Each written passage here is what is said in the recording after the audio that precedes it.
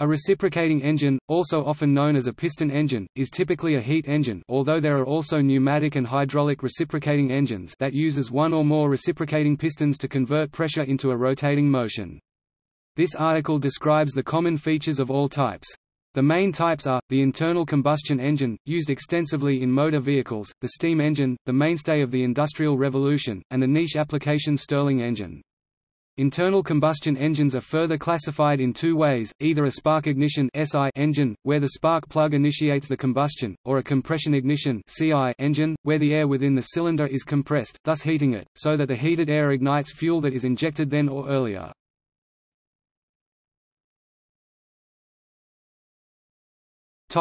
Common features in all types. There may be one or more pistons. Each piston is inside a cylinder, into which a gas is introduced, either already under pressure, e.g. steam engine, or heated inside the cylinder either by ignition of a fuel-air mixture, internal combustion engine, or by contact with a hot heat exchanger in the cylinder, Stirling engine. The hot gases expand, pushing the piston to the bottom of the cylinder. This position is also known as the bottom dead center (BDC), or where the piston forms the largest volume in the cylinder. The piston is returned to the cylinder top dead center (TDC) by a flywheel, the power from other pistons connected to the same shaft or in a double-acting cylinder by the same process acting on the other side of the piston. This is where the piston forms the smallest volume in the cylinder. In most types the expanded or exhausted gases are removed from the cylinder by this stroke. The exception is the Stirling engine, which repeatedly heats and cools the same sealed quantity of gas. The stroke is simply the distance between the TDC and the BDC, or the greatest distance that the piston can travel in one direction. In some designs the piston may be powered in both directions in the cylinder, in which case it is said to be double-acting. In most types, the linear movement of the piston is converted to a rotating movement via a connecting rod and a crankshaft or by a swash plate or other suitable mechanism. A flywheel is often used to ensure smooth rotation or to store energy to carry the engine through an UN-powered part of the cycle. The more cylinders a reciprocating engine has, generally, the more vibration-free smoothly it can operate. The power of a reciprocating engine is proportional to the volume of the combined piston's displacement. A seal must be made between the sliding piston and the walls of the cylinder so that the high-pressure gas above the piston does not leak past it and reduce the efficiency of the engine. This seal is usually provided by one or more piston rings. These are rings made of a hard metal, and are sprung into a circular groove in the piston head. The rings fit closely in the groove and press lightly against the cylinder wall to form a seal, and more heavily when higher combustion pressure moves around to their inner surfaces. It is common to classify such engines by the number and alignment of cylinders and total volume of displacement of gas by the pistons moving in the cylinders, usually measured in cubic centimeters (cm cubed or cc) or liters (L or L US liter). For example, for internal combustion engines, single and two-cylinder designs are common in smaller vehicles such as motorcycles, while automobiles typically have between 4 and 8, and locomotives and ships may have a dozen cylinders or more. Cylinder capacities may range from 10 cc or less in model engines up to thousands of liters in ships' engines. The compression ratio affects the performance in most types of reciprocating engine. It is the ratio between the volume of the cylinder, when the piston is at the bottom of its stroke, and the volume when the piston is at the top of its stroke.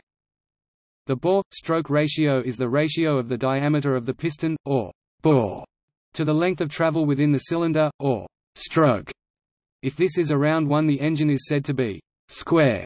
If it is greater than 1, i.e. the bore is larger than the stroke, it is oversquare. If it is less than 1, i.e. the stroke is larger than the bore, it is undersquare.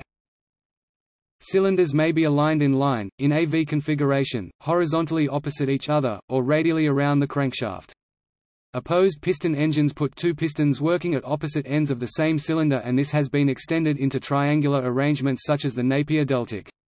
Some designs have set the cylinders in motion around the shaft, such as the rotary engine.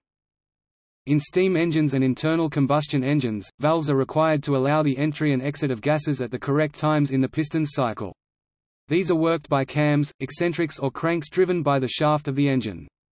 Early designs used the D-slide valve, but this has been largely superseded by piston valve or poppet valve designs. In steam engines, the point in the piston cycle at which the steam inlet valve closes is called the cutoff, and this can often be controlled to adjust the torque supplied by the engine and improve efficiency. In some steam engines, the action of the valves can be replaced by an oscillating cylinder. Internal combustion engines operate through a sequence of strokes that admit and remove gases to and from the cylinder. These operations are repeated cyclically, and an engine is said to be 2-stroke, 4-stroke or 6-stroke depending on the number of strokes it takes to complete a cycle. In some steam engines, the cylinders may be of varying size, with the smallest bore cylinder working the highest pressure steam. This is then fed through one or more, increasingly larger bore cylinders successively, to extract power from the steam at increasingly lower pressures. These engines are called compound engines. Aside from looking at the power that the engine can produce, the mean effective pressure (MEP) can also be used in comparing the power output and performance of reciprocating engines of the same size. The mean effective pressure is the fictitious pressure which would produce the same amount of net work that was produced during the power stroke cycle. This is shown by WNET. Topic: MEP times piston area times stroke. MEP times displacement volume, and therefore MEP equals WNET displacement volume. Whichever engine with the larger value of MEP produces more net work per cycle and performs more efficiently. Topic: history. An early known example of rotary to reciprocating motion is the crank mechanism. The earliest hand-operated cranks appeared in China during the Han Dynasty 202 BC to 220 AD. Several sawmills in Roman Asia and Byzantine Syria during the 3rd–6th centuries AD had a crank and connecting rod mechanism which converted the rotary motion of a water wheel into the linear movement of saw blades.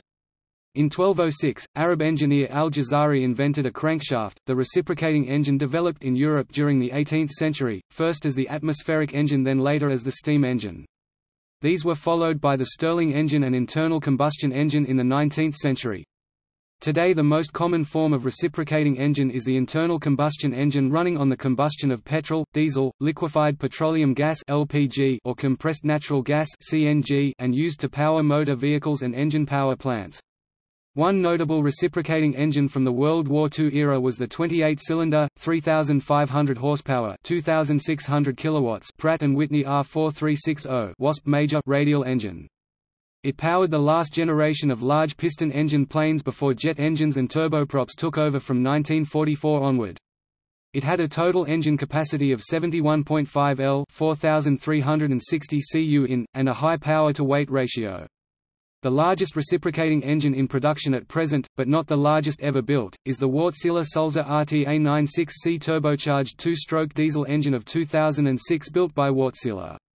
It is used to power the largest modern container ships such as the Emma Maersk. It is 5 stories high, 13.5 meters or 44 feet, 27 meters, 89 feet long, and weighs over 2,300 metric tons, 2,500 short tons in its largest 14-cylinders version, producing more than 84.42 megawatts, 114,800 bhp. Each cylinder has a capacity of 1,820 L 64 cubic feet, making a total capacity of 25,480 L 900 cubic feet for the largest versions.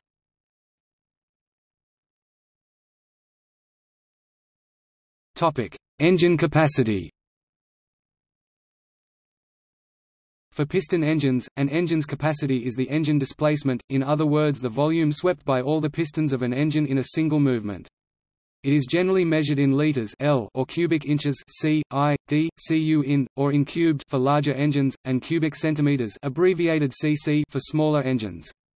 All else being equal, engines with greater capacities are more powerful and consumption of fuel increases accordingly, although this is not true of every reciprocating engine, although power and fuel consumption are affected by many factors outside of engine displacement.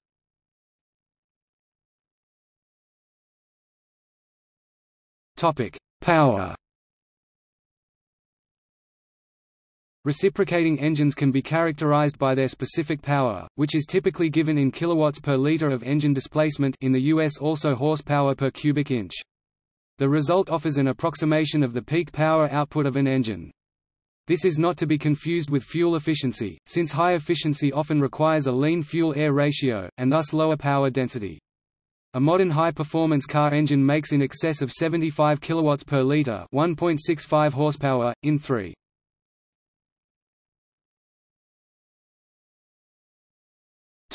Other modern non-internal combustion types. Reciprocating engines that are powered by compressed air, steam or other hot gases are still used in some applications, such as to drive many modern torpedoes or as pollution-free motive power. Most steam-driven applications use steam turbines, which are more efficient than piston engines.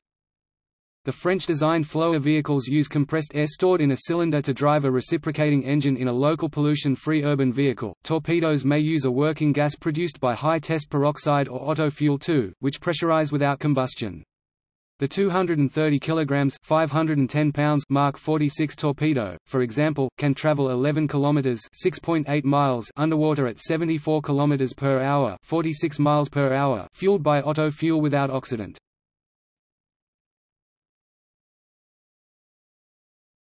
Topic: Reciprocating quantum heat engine. Quantum heat engines are devices that generate power from heat that flows from a hot to a cold reservoir. The mechanism of operation of the engine can be described by the laws of quantum mechanics. Quantum refrigerators are devices that consume power with the purpose to pump heat from a cold to a hot reservoir.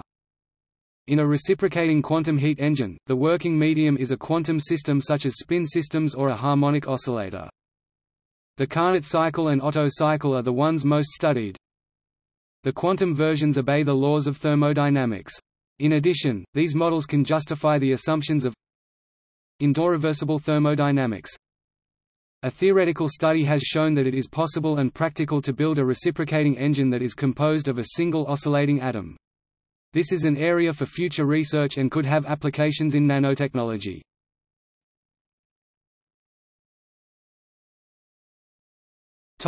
Miscellaneous engines. There are a large number of unusual varieties of piston engines that have various claimed advantages, many of which see little if any current use. Free piston engine, opposed piston engine, swing piston engine, iris engine, Burke engine, thermomagnetic motor.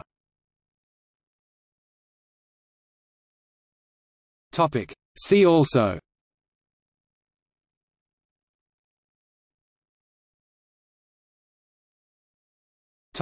Notes.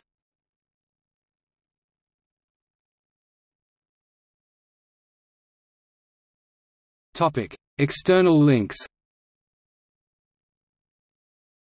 Combustion video, in-cylinder combustion in an optically accessible, two-stroke engine. How stuff works, how car engines work. Reciprocating engines at InfoPlease. Piston engines at the U.S. Centennial of Flight Commission.